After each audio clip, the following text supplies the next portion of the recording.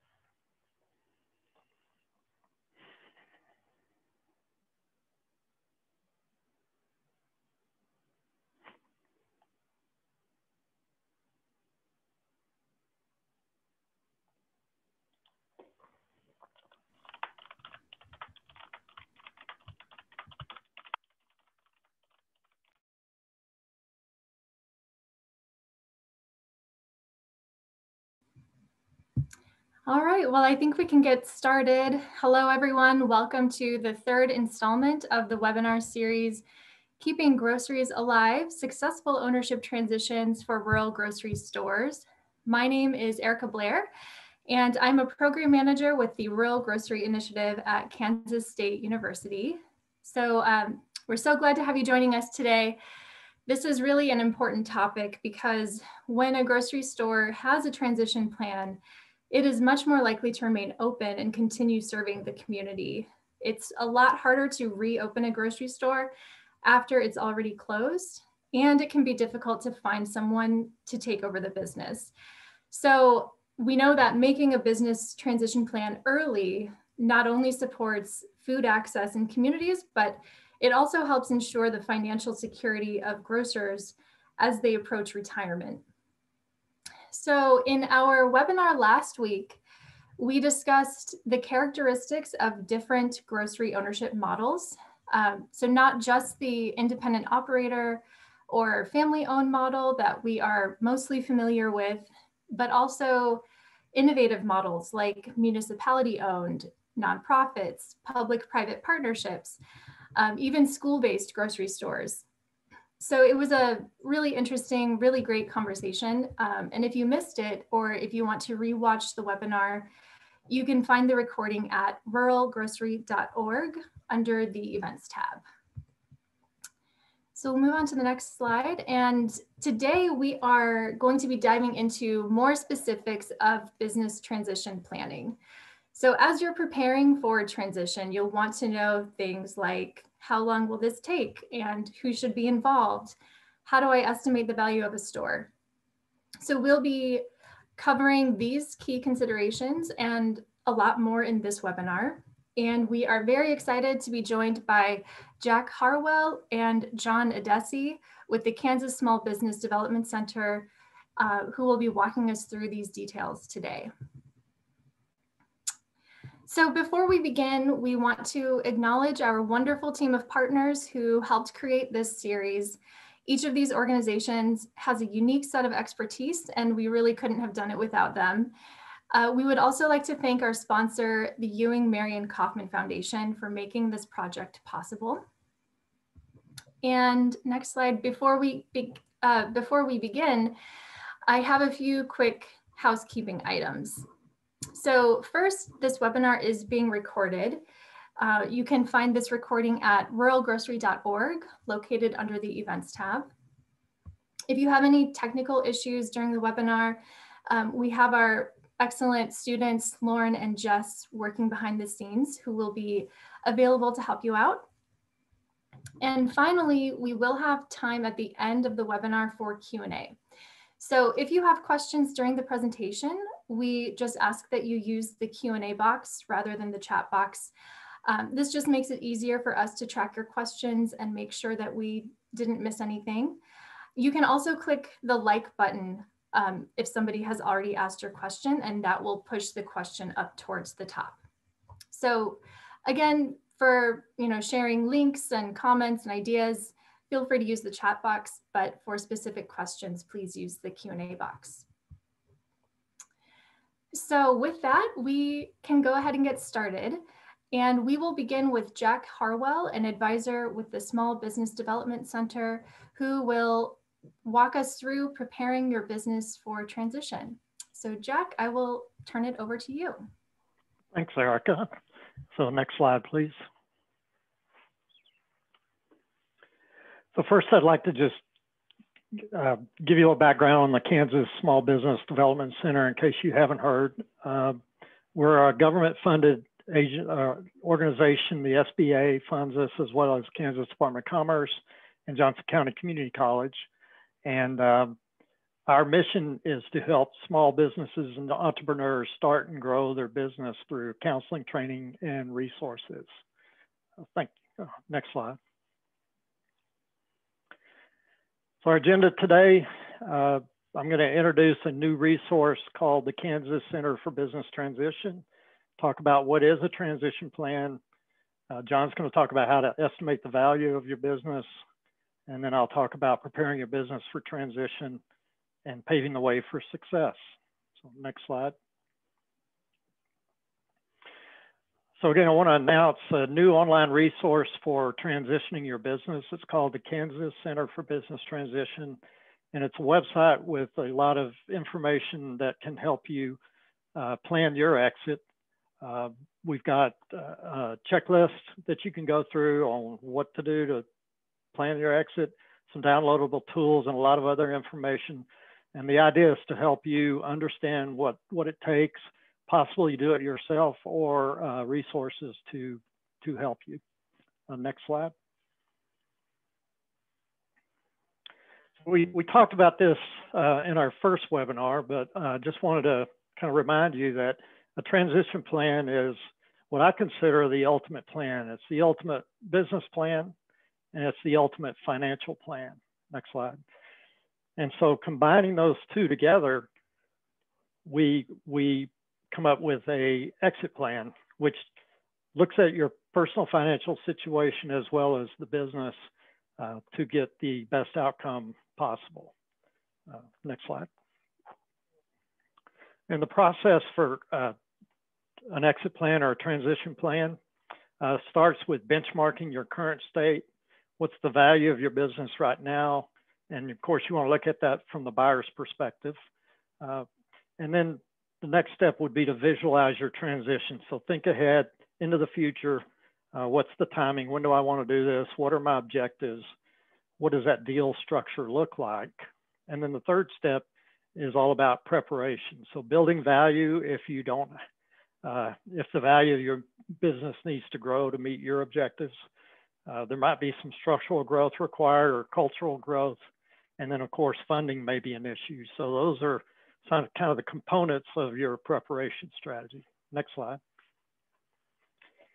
And I showed this in the first webinar, but I wanted to kind of remind you, this is what a transition plan, what the components look like. You've got current ownership and future ownership. So you describe that change of ownership, the timing.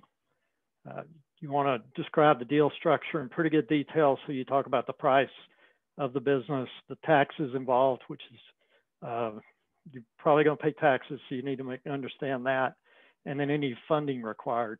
And then again, on the bottom, you want to have your preparation plan, those components we talked about. Next slide. So transitions take time. The average is about 3 to 5 years, depending on the business. Usually an exit plan itself takes 3 to 6 months to really figure out. The transition itself will take about a year, including all the marketing due diligence, all the documentation and agreements. Post-transition, a lot of times owners are involved after the close. Either they are a minority participant, they might be a consultant helping the new business get on its feet, or simply a carryback loan to help fund that transition. The area that varies a lot, depending on the business and the owner, is the preparation period. And of course, I encourage you to leave as much time as you can to that preparation, so you can possibly grow your cash flow, to which adds value to the business, structurally build value into your business, and then prepare it for succession. So again, 3 to 5 years is the recommended time frame. Of course, if you haven't given yourself enough time, don't worry about it. Wherever you are, it's never too late to plan that transition and get your ducks in a row to execute that transition. Next slide, please.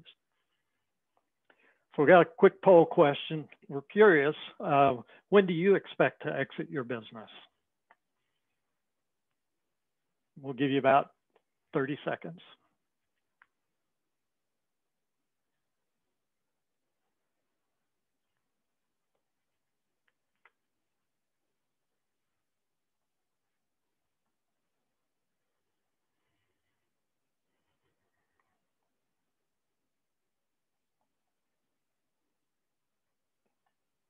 Okay, so those that do own a business within the next 3 years, that's good. We've got a little bit of time. We've got one this year, not too late. Let's get the plan started though, if you haven't already. And then an undecided. So thanks for the answering the poll. Next slide.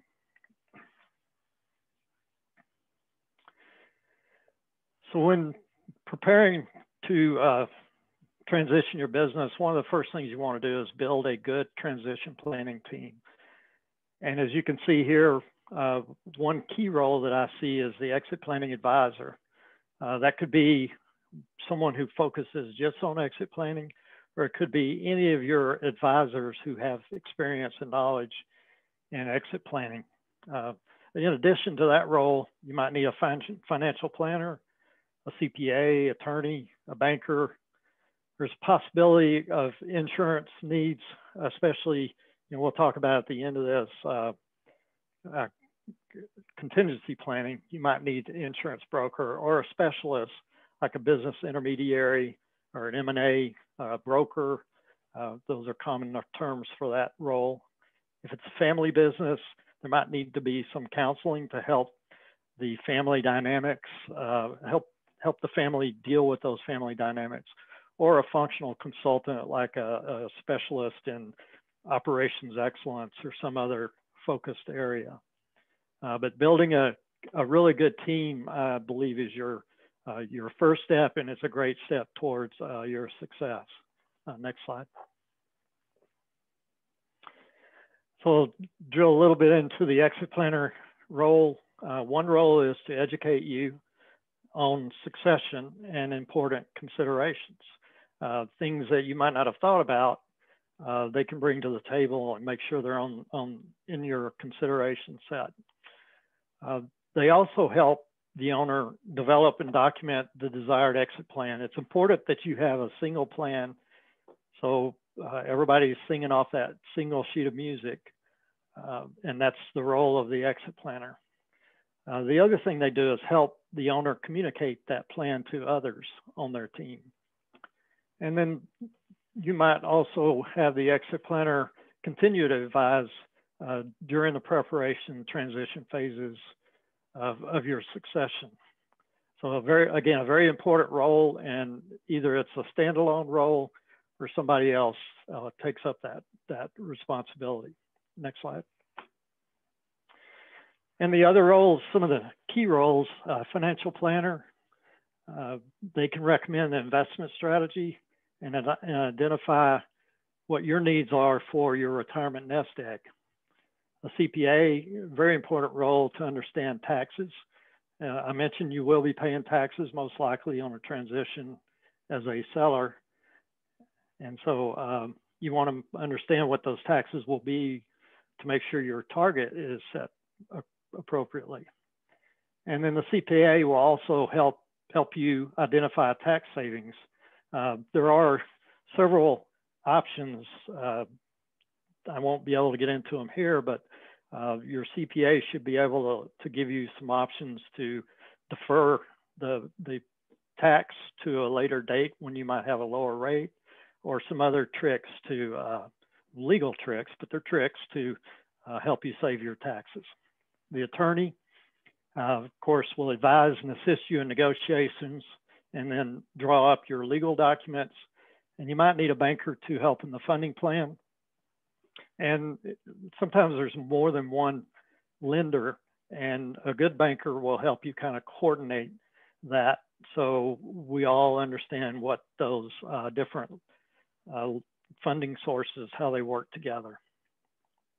Next slide, please. So another poll question real quick. I'm just curious if it's appropriate, who is on your transition team at this point? And I guess if you don't have a team, you can just leave it blank. I didn't think about adding that one.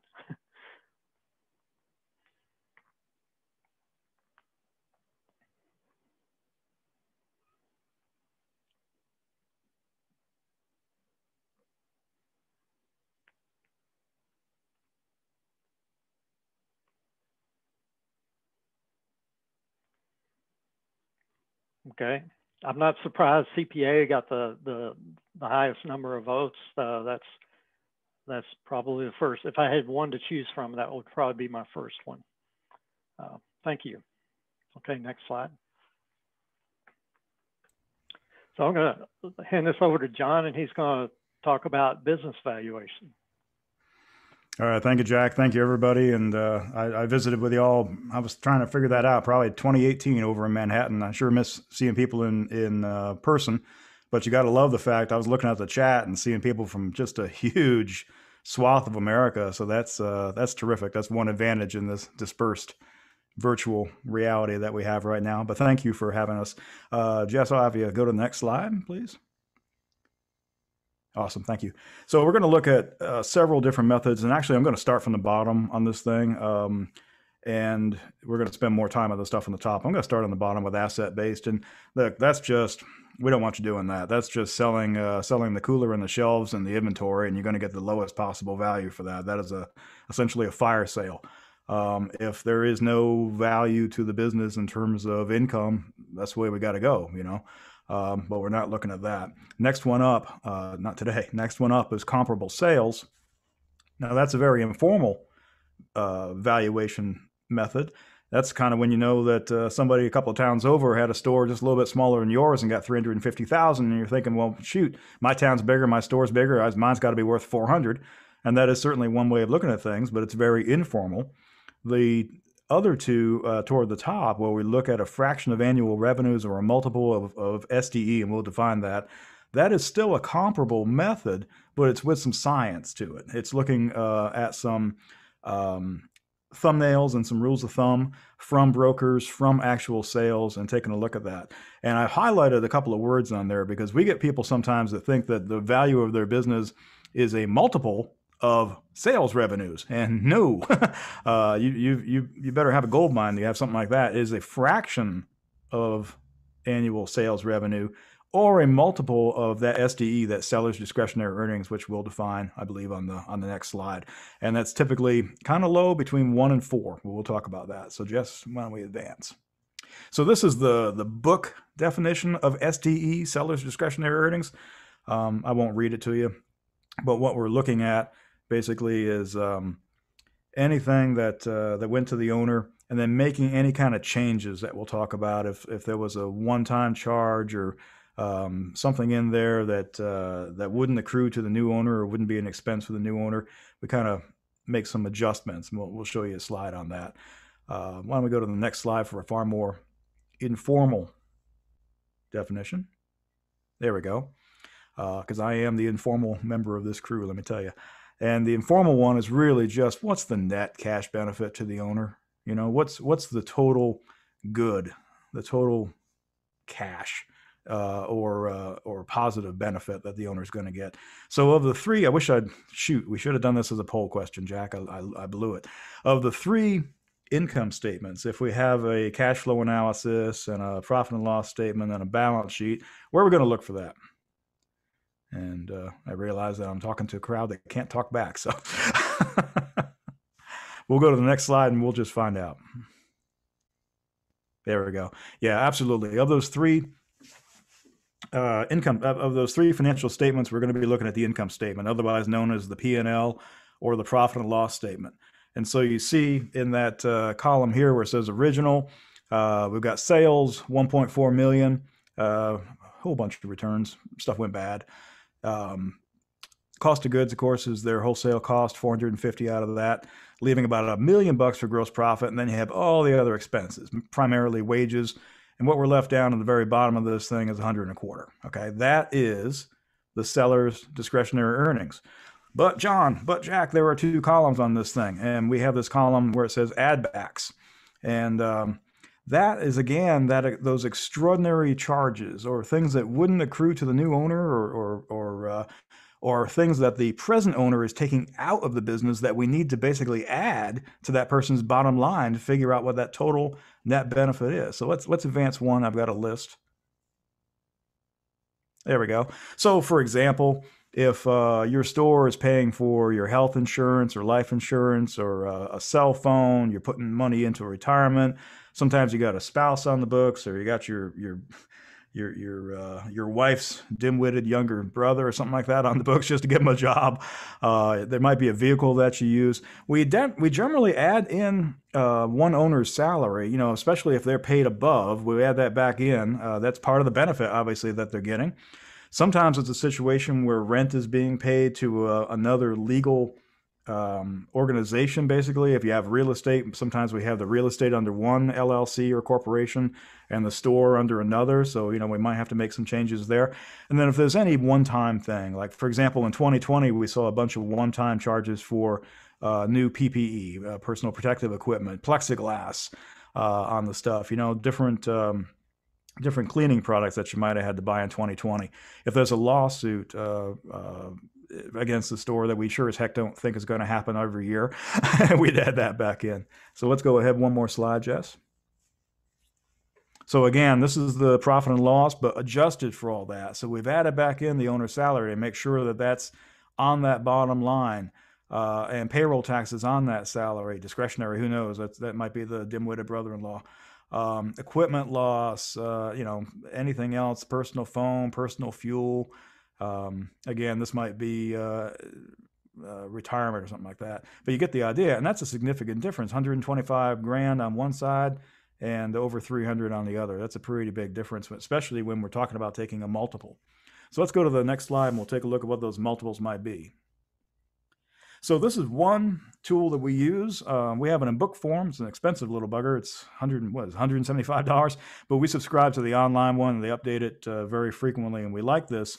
The Business Reference Guide takes in rules of thumb from business brokers, and we can narrow this down, obviously, to your industry. So we're not looking at just all small businesses, and we can further narrow down to other constraints as well in terms of areas, whatever. But we see a couple of rules of thumb here. Let's see. Here we go. Here's SDE.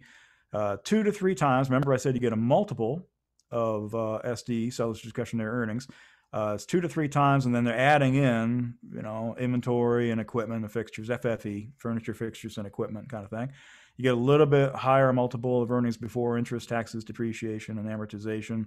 This, again, is the way to look at the valuation as a fraction of your revenues. And so they're talking about 10 to 22% plus inventory, all right?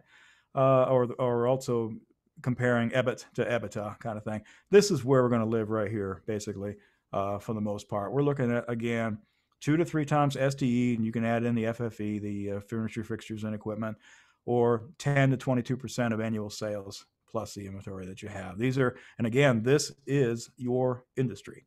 So let's take a look on the next slide at some actual sales.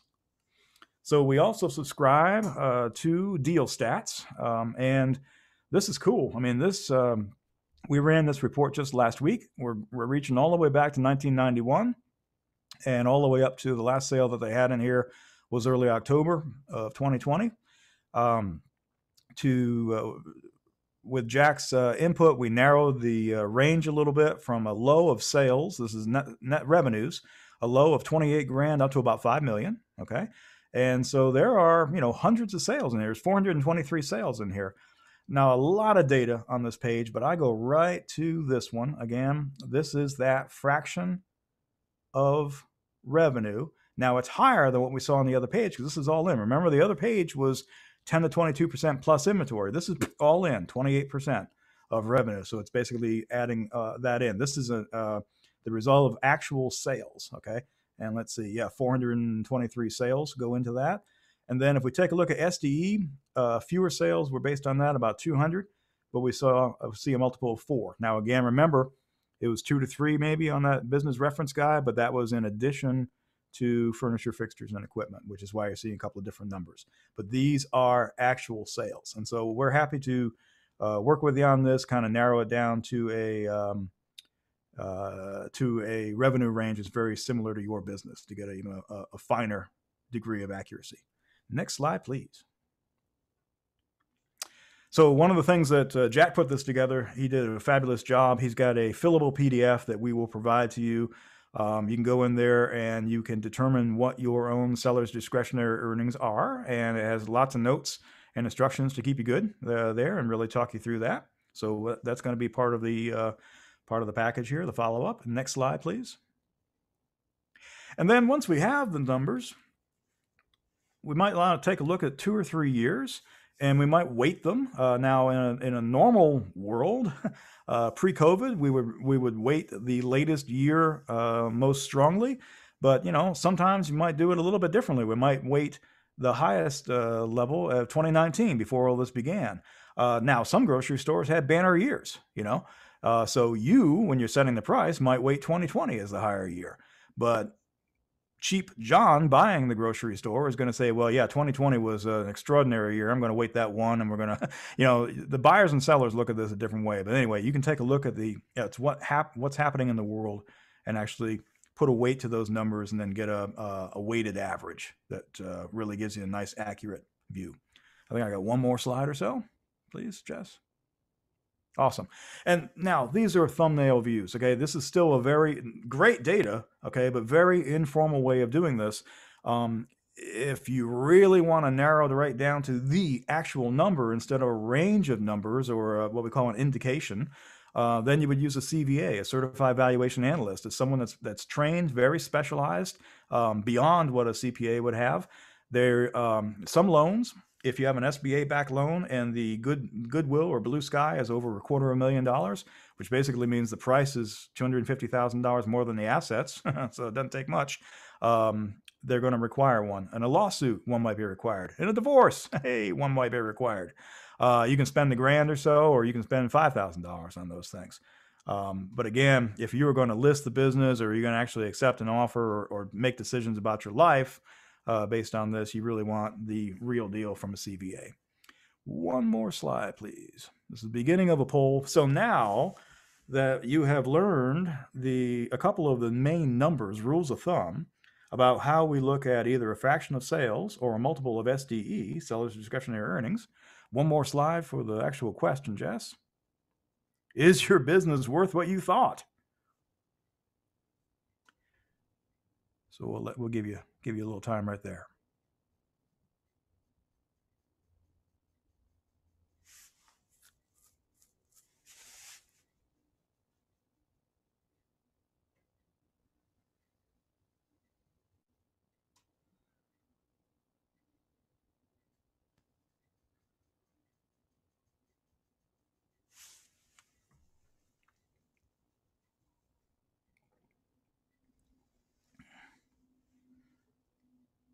All right, so 15% said yes, 4% said no.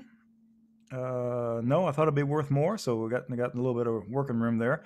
And a whole lot of folks need to buy a business, Jack. Buy or build a business. But hey, that's good news, though. About 4 times as many people nailed it, basically, and had the right idea. So that's good news.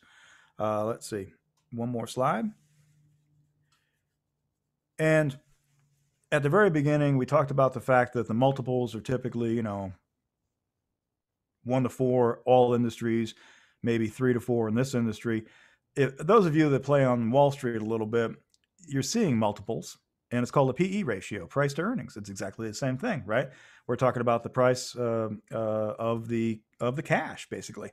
Now, this is a pretty recent one from NASDAQ, QQQ, and it's about 22.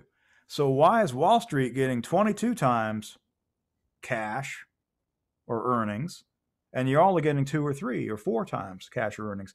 And it really is about risk. You know, a publicly traded company, there's transparency, there are processes in place, there's accounting in place, and there's less perceived risk on that. The more that you can do, and Jack's going to talk about this, the more that you can do to mitigate risk and limit risk for your buyer, which means allowing you to be taken out of there, for example, so they don't need you and your knowledge and your personality. It is embedded in processes or procedures or whatever. The new owner can come in. The vendors are still in place. The community is still in place. You don't have to worry about a new competitor moving in right away or so.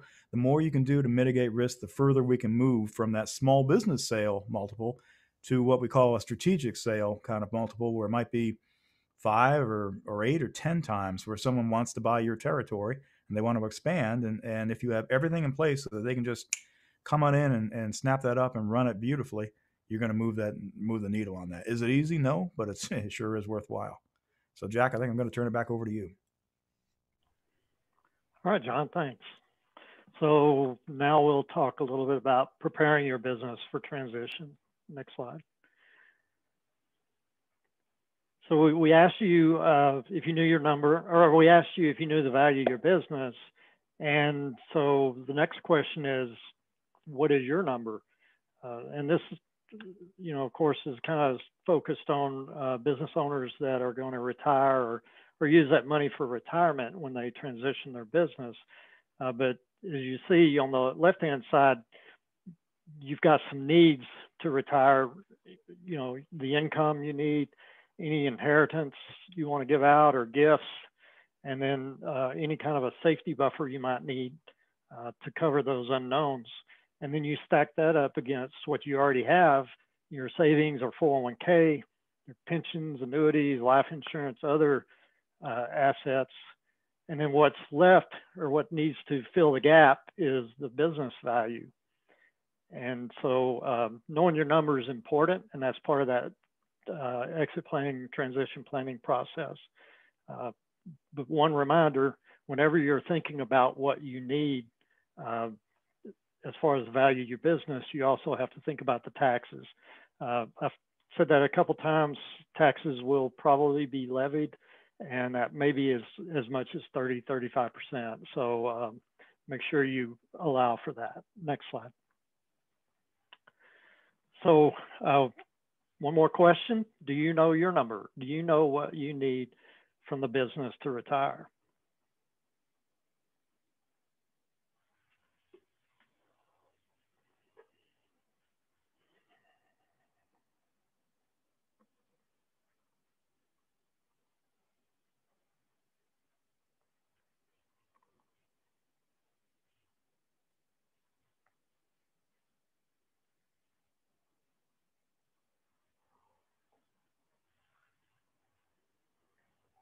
All right, so 4 of you think that you can get there with your business.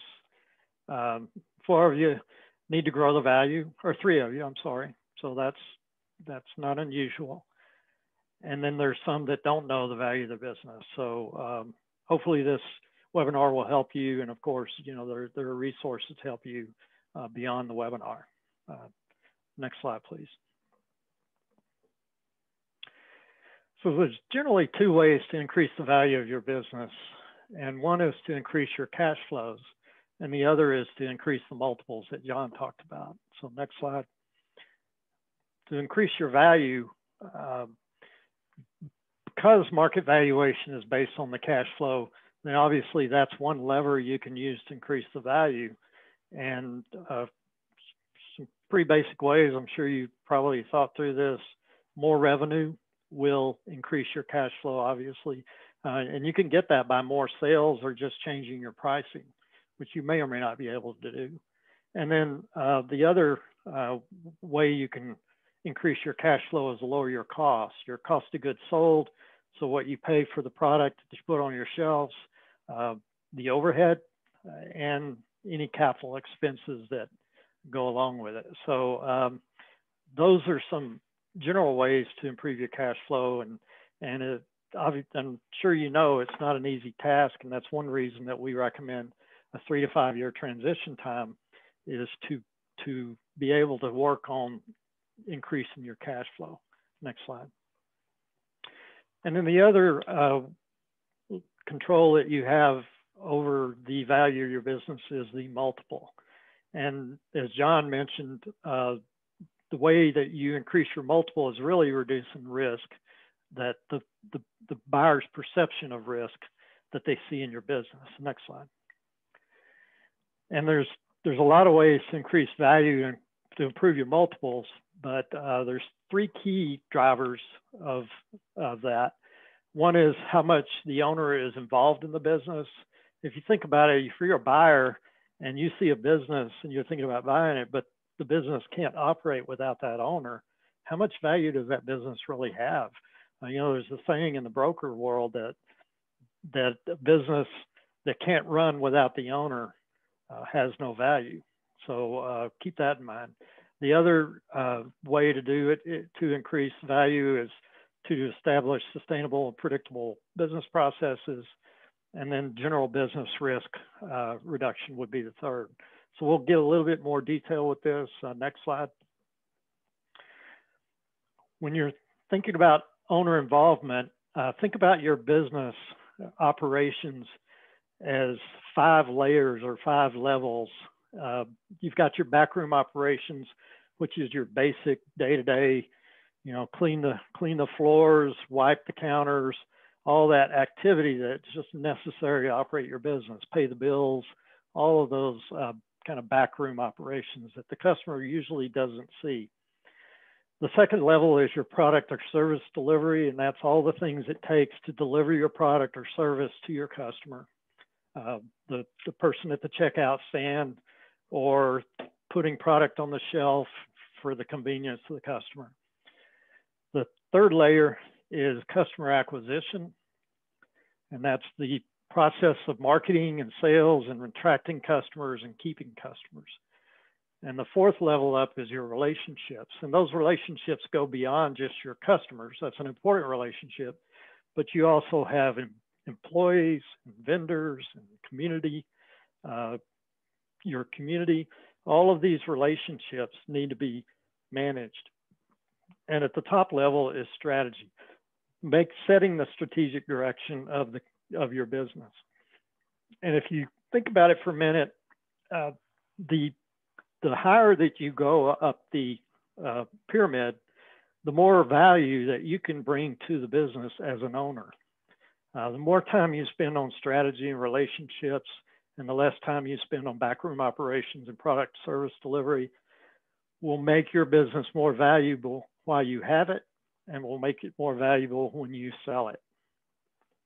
And the other kind of interesting thing about this is if you look on the left-hand side, I've got an arrow pointing down because the lower you go on the pyramid, the easier it is to train somebody else to do that task. And so it's easier and quicker to get rid of those bottom layers of activity off of your plate and put it on somebody else's plate. So this it doesn't have all the answers, but hopefully it gives you some thought around a strategy or how are you going to move yourself up the pyramid.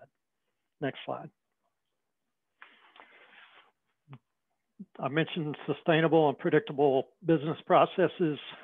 What that means is, again, your business can run without you. It can acquire customers, deliver product, do all those things that customers expect. And you do that with documented procedures, not a thick book that goes on a shelf that nobody ever looks at, but documented procedures that are in the face of the people that are doing the process. So little visuals, a lot of graphics, very few words. But the main point is everybody knows the right way to do things and everybody does things the right way. Process compliance is that doing things the right way. So making sure that now that you have procedures documented, everybody follows those procedures. And then third step would be to have systems in place. And I'm talking computer systems, software, whether it's on your computer in the cloud, but those systems support your processes. Your POS is your point of sale system, customer relation systems, things like that. So that's some high level ways to increase the multiple in your business. Next slide. And then reduction of risks. Risk could be diversification of customers and suppliers. That may not apply as much in the grocery world as some other industries. Safe work environment. If a buyer comes in and looks at your business and they see a lot of safety issues, and if they're smart, they're going to shy away and they might discount the price they want to offer because they're going to already, wheels are turning in their head. They're going to need to do some improvements to make it an environment that they want to work in. And then any economic risks. Of course, COVID was a big hit for a lot of us, and it did impact the business market, the market for selling businesses. It was impacted by the risk of COVID and the actual impact on the economy. And then are there any regulatory risks in your business? I don't think in most cases that's going to be an issue for grocers, but there might be a special situation there. Next slide. One thing we'd like to offer, it's called a value opportunity profile. And that's where you can go online. It's a free tool that we support at the SBDC. And you can enter your financial information and answer 97 questions. I know it's a lot, but it's really getting into the details. And it'll give you a report that provides you a risk score, the estimated value from their perspective, and then gives you it's a pretty robust report of opportunities to improve your business. And the SBDC at Johnson County Community College will offer that to you for free. All you need to do is go to this link and we'll make that available to you after the webinar. Just go in, set yourself up, input the information. We'll get a notification that you've done that, and we'll be in contact to help you understand the results. And there's no cost of either doing the profile or getting assistance in understanding the results. So I highly encourage you to check it out. Next slide. So finally, paving the way for success. Next slide. I mentioned it earlier, structural growth and cultural growth. Those are two areas that I think you should put some serious thought to, especially if you're contemplating a transition to a business structure that Erica mentioned in the beginning, a co-op or community owned or some other sort of a collaborative ownership model. These two components of growth are very important. Next slide. So what I mean by structural growth is you might need to change the organization, add some management structure, supervision, things like that. You might need a board of directors. A lot of the collaborative ownership models or employee ownership models that succeed are the ones that have a good, strong board of directors. Family transitions, I think, should benefit greatly from a board of directors, management team, and in management communications. So what I mean by communications is clarity and transparency on what's happening in the business. It may be awkward for a lot of business owners who have kind of run the shop themselves and kept everything close to the vest. But if you move into a more collaborative management structure, or collaborative ownership structure, that communications is going to have to change. Next slide. So I've got this concept of what might be a good strategy for transitioning your business to one of these collaborative or employee ownership models. And if you think about that line in the middle, that vertical line, T is the date of your transition. Well before that transition, you might want to start thinking about who's going to be your successor and hire them or designate who that is, depending on the circumstances. If you have somebody in-house that's capable and you've identified them as managing the business going forward, you want to get them started down that path and start training them so they can pick up the reins. And also help you as you move up the pyramid, by the way, and add more value to your business. And somewhere along the line, you want to establish a board of directors. And then what I depict on the bottom here is showing that the owner's share of the business goes down over time as a percentage of the business as the successor shares go up. And this model won't work for everybody, every circumstance, but maybe some variation of this model, but be happy to talk to anybody about how it might work in their business. Next slide. And then if you're thinking about a cooperative governance structure, or a co-op or a community owned or some other business model that we've been talking about, it might help you to understand how the governance structure works. Or if you do install a board of directors, this is generally how it would work. You've got the worker owners on the bottom, and in a co-op situation, they would put a small buy-in to buy the business, but typically that's not all the money that's required. And going clockwise from that bottom worker owners icon, the worker owners elect the board of directors, and then the board appoints the general manager or the president, and then the general manager runs the business operations. So the employees report to the general manager, and the general manager directs the business just like the owner did before. And the board also is responsible for developing the corporate bylaws, which establish the business structure and some of the high-level procedures and policies.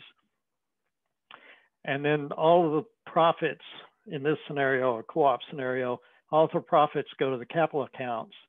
And on the right-hand side, I kind of show a capital stack that might be, of course, every situation would be different, but you might see in a co-op, you got your worker owners capital account where they put money in, but it's not enough to transition the business.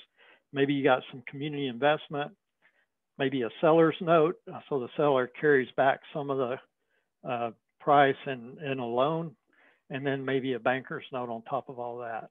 So again, that's just an illustration, a general example, but just wanted to kind of give you some thoughts around that. Next slide. And when we talk about cultural growth, we're talking about transparency, open books. You know, not every line item should be known by every person. Certainly don't want people knowing other people's salaries, but a lot more information about the financial health of the business needs to be available when you have multiple owners. Decision-making needs to be clear, understand how those decisions are being made. And then transparency in terms of what the employee's involvement is in the financials. And what I mean by collaborative in terms of culture is where problems are solved collaboratively. It's not a command structure where the boss says do this and we do it. It's more of let's work together to figure this problem out. And again, collaborative decision making. And then probably most important is your business needs to be, your culture needs to be fact-based. Looking at data without passion, without bias, just facts, that's the way it is. And what do we do with that information? Your business should be data-driven. So you analyze the results of the performance and then you make corrections using that data to help you understand what's going on and what's possible. And that's done through KPIs and performance management structures. And then one other note with cultural growth, that there's going to need to be training and mentoring for most likely both sides of the equation, the management team as well as the employees, in order to make this thing work. Next slide. So that's what we wanted to share with you today in terms of you know, the preparing your business for transition, kind of an idea of what your business might be worth, and then some ideas of what the transition plan might look like and how long it takes. So with that, we're ready to answer any questions. All right, thank you so much, Jack and John. That was a really great presentation. We covered so much ground in just a short amount of time. Thanks for so much information. If folks have questions, feel free to post them in the Q&A box. We have about 10 minutes to answer some questions. So we have one question here for you. The first question is, do you recommend hiring a business consultant to help sell your business? And do you think they're worth the cost? And I was also wondering if either of you have any estimates on how much they might cost as well. Sure. Well, of course, probably every answer I give starts with it depends, and it depends on the business. But in general, a business consultant how much you need help depends on your circumstance and how much you want to commit your own time and resources and energy into learning. Because if you choose not to hire someone to help you, then you might have to learn a lot to be able to help yourself well. Business brokers are a good resource for someone who can help you prepare your business and sell it. Of course, they want a piece of the action. I don't know, John, I'm thinking maybe 10% or something. Yeah, I see 10 and 11 really commonly. So, again, is it worth it? Well, of course, number one, to understand what 10% means, you have to understand what your business might be worth to figure the math on that. But once you've done that, then it's a question of, do you want to spend that money or do you want to do it yourself? I mean, that is the question. And really, it's my mind, do you want to learn how to do it well, or do you want to pay somebody to do it while you focus on building the value of your business? And, there's also the question of risk. If you haven't thoroughly studied, and by the way, no matter how much you study, you may not have the experience necessary to do a good job or to anticipate those unknowns that you would have never thought about. So what's that worth to you, and what are the costs if something bites you? I hesitate to put a plug, but it's hard not to announce that the SBDC in Kansas can help you. So we've got regional offices all around the state. We do what we do paid by your tax dollars, so we're prepaid and confidential. So that's one way to get help. Thank you. Now, earlier on in the presentation, you discussed how much time a transition will typically take. So I'm wondering, is it ever too early to start thinking about a transition plan? Not at all. In fact, you should think about it before you start a business, so you know what the end game is. There's a lot of quotes that I could give you about planning and results. And if the transition plan is the ultimate plan for your business and your financials, why wouldn't you start it the day you think about starting your business? That's my thought. John, you got any other thoughts about that? Oh, you know me, I always have other thoughts, Jack. You can't keep me down. None of the processes that are shown in the value opportunity profile, for example, are going to hurt you. Remember that the sale price that you're going to get when you exit is based on the cash that you're able to tap from the business. So even if you're looking at 20 years from now, good Lord, why don't we make more money in those 2 decades and really get the business firing on all cylinders? And oh my gosh, we've just seen so many times where a business just needs a checkup and a few things tweaked. I was working with one recently where it was just a gross profit margin problem, and just right down to some pricing issues that had to be addressed. They hadn't changed prices in 12 years, and so their gross profit margin was just down, and to the point where they didn't have any net profit. Yeah, and another thought that I had was if you set the goal when you start, I would recommend every year, or even if you don't have a goal, every year kind of do a touch base on the value of your business. In fact, I would recommend you rearrange your financials So the SDE is calculated for you, and it's quick and easy. Look at your bottom line SDE, know your multiple, maybe tweak it a little bit as you get better. And then if you do that every year, you'll more likely stay on path. Great. Well, we had another question come in here from Debbie. She says the SBDC in Emporia was very helpful in getting an appraisal of the grocery business. Are all of the SBDCs in Kansas equipped to do grocery appraisals? Well, what I will say is there's 5 certified exit planning advisors in the state that are certainly capable. John's capable. There's a lot of advisors that are not certified but are capable. I don't really have an assessment of everybody, but I could say that regardless of where you are in Kansas, if your local SBDC can't help you, they know who can, and they will reach out. We feel it's our responsibility. If we can't help a client, we're going to find somebody that can. Yeah, we tap the network statewide because we all have areas of expertise. There are people doing tech commercialization, people doing international trade, people doing valuation. So we can get the right expertise to the right person. Yeah. And by the way, we also have 3 certified valuation analysts if you get to that point where you really need to put some money behind it and figure it out. One of them's in Emporia, right? Yeah. Yeah. At least so. I'm guessing that's who helped Debbie. Probably so. Yeah. So, so here's another question that's sort of related to what I asked earlier about, when should you start planning? So is it ever too late to start planning a transition? So for instance, what would you say if a grocer called you and said that they wanted to close the store next month? What would you tell them? Well, I certainly wouldn't send them away. I mean, they need help regardless of where they are in the process.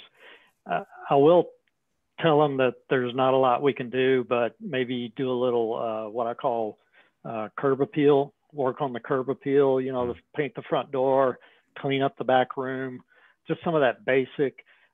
When you're selling your business, when we talked about it, but just to emphasize, it's all about risk, what the buyer sees as a risk. And if I'm buying your business, I walk in the back room and it's a mess.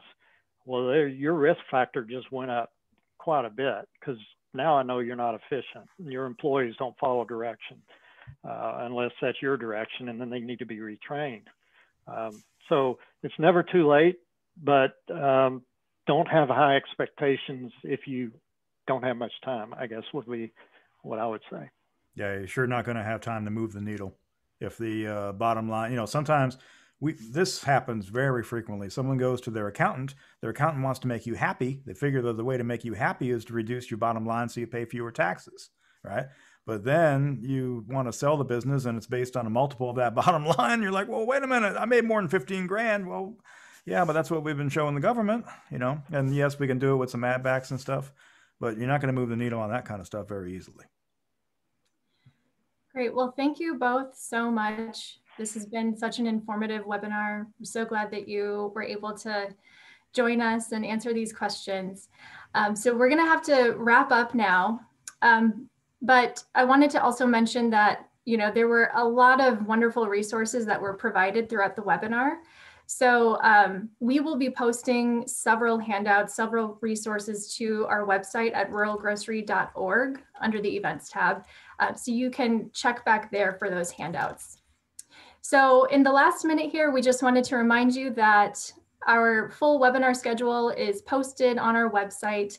We have a lot of great topics still coming up, so you can see the schedule and the descriptions of all the webinars at ruralgrocery.org.